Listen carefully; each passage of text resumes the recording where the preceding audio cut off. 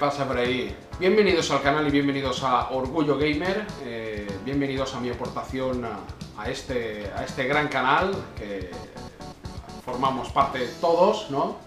Gracias, tengo que dar las gracias al administrador tanto de la web como de este canal por dejarme colaborar, ¿no? en este proyecto, se podría decir. Y bueno, una de las aportaciones que tenía yo en mente era pues subir un videoblog de opinión, ¿no? Antes que nada, antes de empezar a hablar sobre el tema, esto es una opinión personal, no sé, que me viene rondando a mí por la cabeza, ya sea por varios lanzamientos que han habido y muchas críticas que han recibido ciertos títulos. Y bueno, el tema es, la pregunta sería, ¿cuándo es caro un videojuego, ¿no? ¿Cuándo se puede decir que es caro un videojuego, ¿no? De normal, por las opiniones que veo yo por ahí, ya sea pues, por ciertos youtubers, ciertas páginas o revistas online, uno de los problemas, o por lo menos una de las críticas que recibe un videojuego a la hora de decir que el juego es caro, es por la falta de contenido, ¿no? Ya sea pues Overwatch, ese juego que en mi canal, ¿no? En mi canal de Mahoney VK, pues hablo bastante de él últimamente.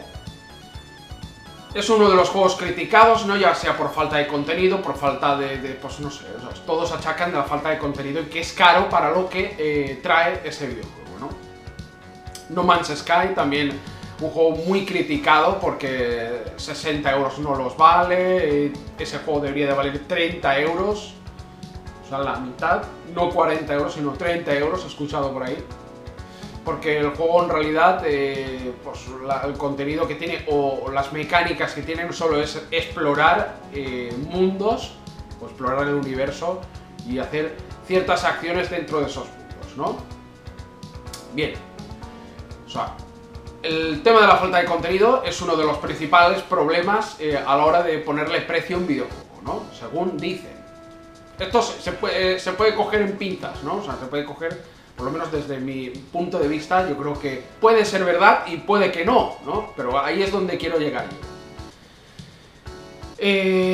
Yo creo, personalmente, un videojuego es caro si tú no le echas las horas que deberías de haberle echado, ¿no? Vamos a poner el ejemplo de Overwatch, que es el ejemplo que yo más puedo hablar, ¿no? Dicen que solo tiene 12 mapas, ¿no? 21 personajes, ahora 22.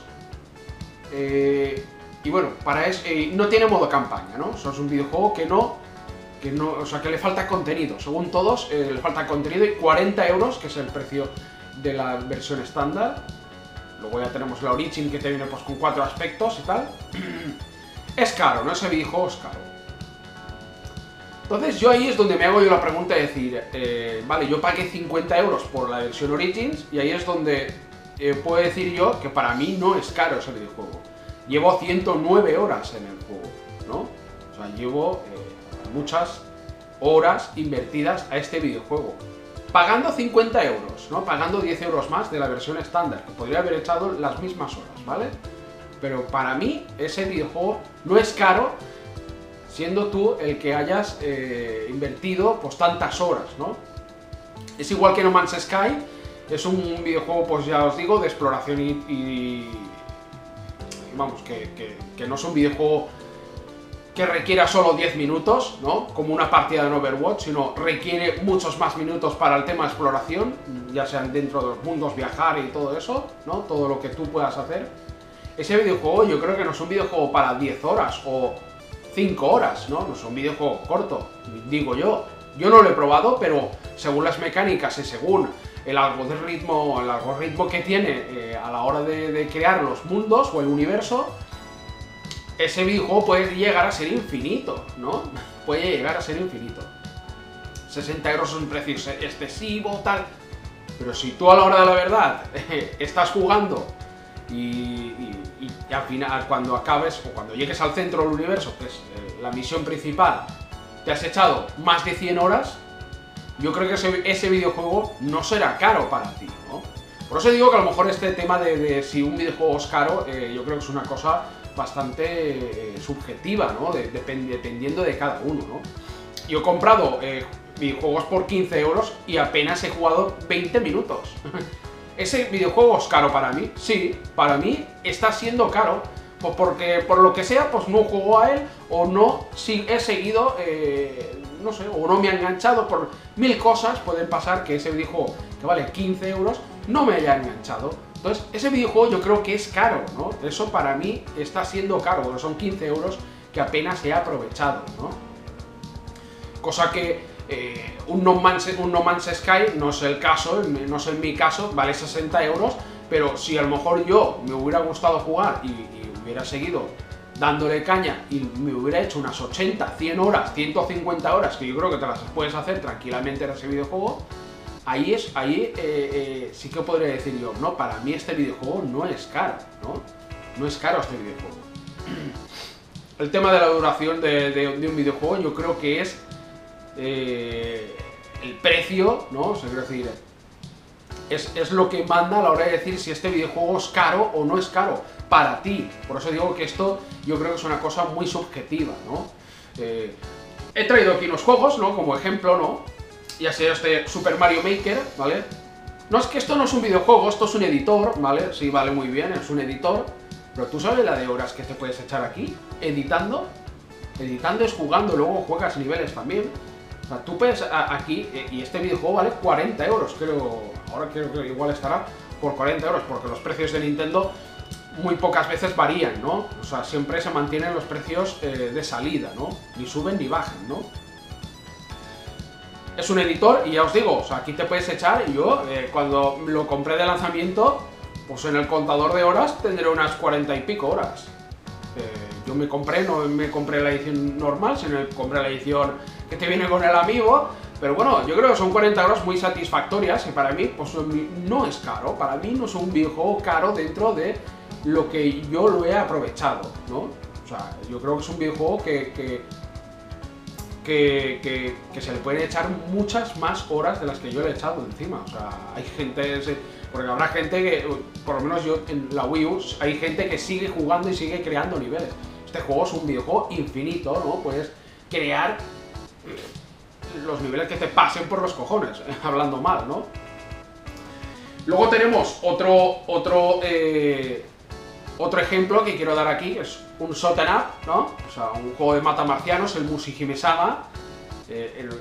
Los shoot'em ups tampoco es que tengan mucho contenido, ¿no? Digo yo. Tienen 4 o 5 modos, ya sean más difíciles, menos difíciles, cambiando un poco los patrones de balas.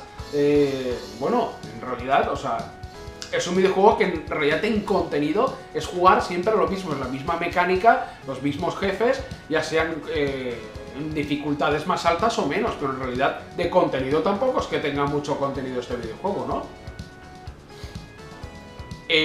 Tanto en Xbox 360, por lo menos en Xbox 360, yo le echaría pues como unas 20 horas en Xbox 360. Luego en PC me pillé la versión Mushihime-sama, la anterior, el HD, que lleva los mismos modos, aunque es una versión anterior, y le he echado también unas 20 horas al Mushihime-sama. O sea, son videojuegos que tienen poco, son cortos, son de partidas de 10 minutos, 10-15 minutos, 20 se podría alargar en caso de que, dependiendo pues, no sé, la duración de la campaña, ¿no? Pero son videojuegos muy rejugables porque son para hacer puntos, para hacer rankings, ¿no? Para competir un poco dentro de los rankings mundiales, ¿no? Y poder subir, pues, o sea, es el aliciente que tiene, ¿no? Es un poco, es un modo competitivo, ¿no? Por eso digo que sí, vale, tú puedes decir que este videojuego tiene pocos modos, que solo es matar navecitas, o sea, y este juego a mí me costó, esta es la versión Platinum, pero bueno, hoy en día porque este juego está descatalogado y lo que es la especulación hace que estos videojuegos valgan una pasta hoy en día, ¿no? O sea, te cuestan 90 pavos, lo he visto yo, no la versión Platinum Collection, sino la versión normal, en 90 euros está allí, ¿no? Pero ya os digo, este videojuego para mí no es nada caro y me costó 30 euros en versión Platinum, porque no pude conseguir la otra. Y las horas que yo le he invertido, para mí este videojuego no es caro, ¿no?